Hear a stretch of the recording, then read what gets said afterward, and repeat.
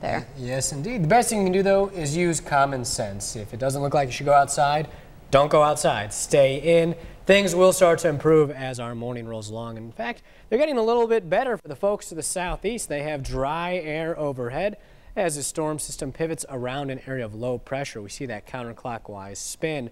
Still lots of snow to our west, and that's where we're going to be seeing the heaviest snowfall totals in our counties, especially up towards the northwest here. Ours already have reports of 8 or 9 inches in portions of Benton and Morgan County. But dry air is also starting to eat up this snow on its western fringes as well as down south. So that's good for us as things look to be slowly improving, at least for the southern half of the viewing area. Still getting reports of lightning up north with Columbia. So 2 times in less than a week, we are experiencing thunder snow.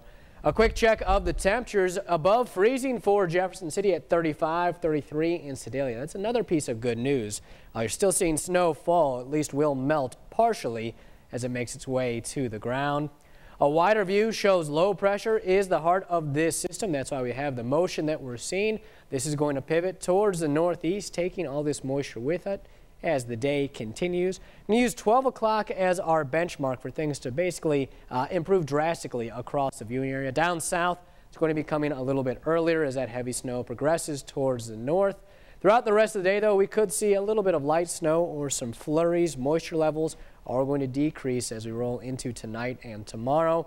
But an upper air disturbance will work with what little moisture we still have left. It's going to bring some more snow for Wednesday. It's looking like maybe an inch, inch and a half at most across mid-Missouri. We have about 5 to 10 on the ground. I don't think that inch will make much of a difference. We'll start to clear out late Wednesday into Thursday when we can maybe see a few flurries. Those clouds can linger.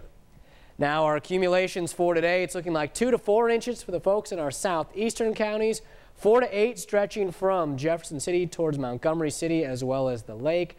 Move this 8 to 12 inch track down towards the southeast a little bit. It encompasses more of Montauk and Morgan County as well as Columbia, and the folks in our far northwestern counties could maybe get more than a foot, as that's where most of the snow is going to be staying. Temperatures will average in the mid to upper 30s. We'll see snow, and it's also going to be quite windy at times and cold. Tonight we're down to 29, maybe some lingering light snow.